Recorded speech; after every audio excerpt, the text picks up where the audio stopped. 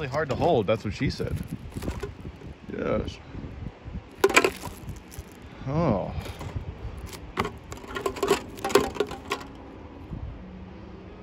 Oh.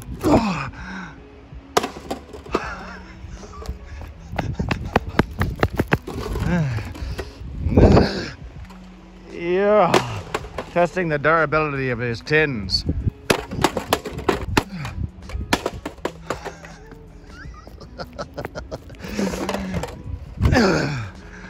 Oh, look at this beautiful landscape, man. Ah, yes.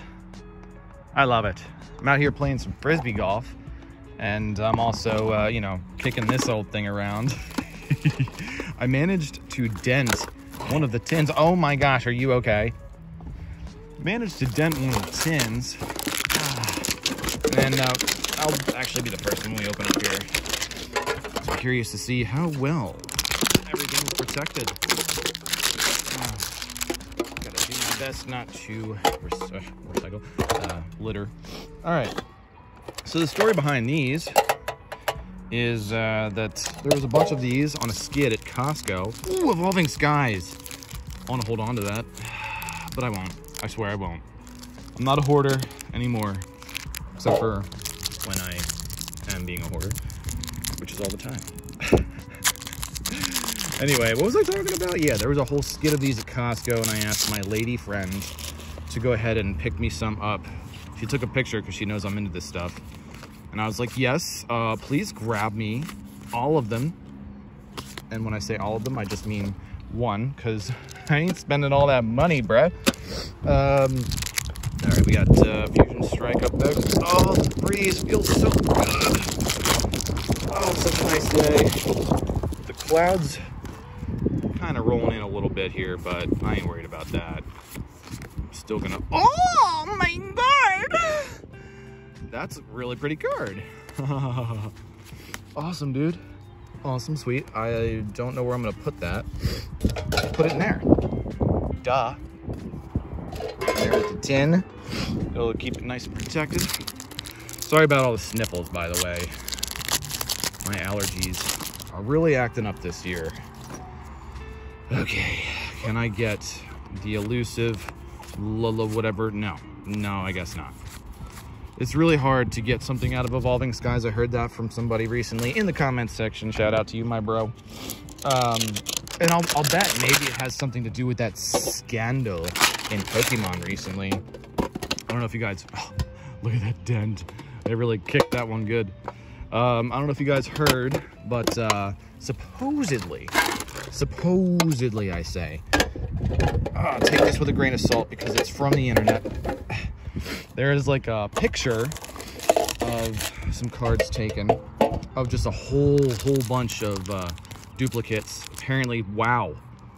Oh boy. That's what I get for kicking that thing around. Somebody from Nintendo Pokemon was hoarding a whole bunch of good cards. They were taking them right off the line. And, oh my gosh, just open. And then they tried to sell them all, dump them onto an LGS shop. One of those local gaming stores. And they're like, ah, yeah, right, you're a freak. Awesome, sweetness. And so there was a picture taken, and now it's out on the internet, and people are saying, oh my gosh, I dropped you. People are saying that, you know, employees are stealing and robbing all the good cards off the production line, dude. You know how messed up that is if that's true? No wonder it's so hard to get pulls like in Evolving Skies and stuff like that. Brilliant Straws. Because supposedly, I mean, if it's true, we don't know that. We really don't. You know, until the investigation, if there really is one, proves without a shadow of a doubt, beyond whatever the words are, that that is true, we are not going to make assumptions here, folks. It's not what we do in America. Even though we do, we shouldn't, you know?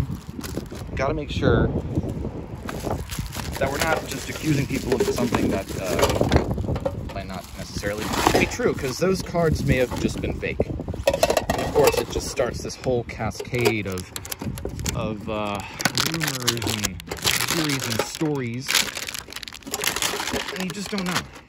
You really don't. You know, we don't want Nintendo's share price to go down now, do we? Which I'm sure that could cause Nintendo's share price to go down, as well as the card market, which is a conspiracy in itself, you know. Oh, they just did this to drive the market down so that they could buy in all these cards. I could see people saying that, you know. The conspiracy is real. Brilliant Straws, the supposed victim. I don't know what kind of pulls were in this. I forget. Yeah. I don't know. From that picture I saw, and I'll throw it up if I can, it looked like a bunch of trainer cards that people were robbing out. So, friggin' A, man. I don't know, dude. Try not to keep up with the drama, but it is an interesting talking point because, you know, just like other people have said, I'm so sure that along the line of history, people have pulled really good cards off the production line. I mean, you can't just rule that out. Okay. Well, that looked pretty torn up there. What the heck did they do? Spray paint the corners? Anyway, got a couple of alrighties in here. Where are they? Dang it, I really screwed myself here.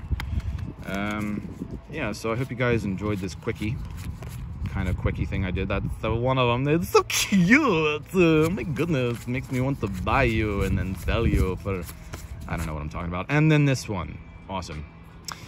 Well, I'm gonna continue my game of frisbee golf out here, folks. I hope you enjoyed this video. Let me know in the comments below if you want to see anything on this channel in particular. And I'll see you in the next video. Peace. So we sat down on this bench right here, and Lucy and I, she doesn't even know it yet, but we've discovered a Pokemon. What is that called? A Slithermon, or a, yeah, you know, one of those. Cool, man. Let's see if I can get a close-up.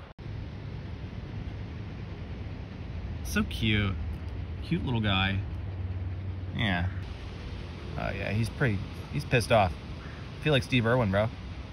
Except I know nothing about snakes. Look at that. It's like tensing in and out. It's fascinating.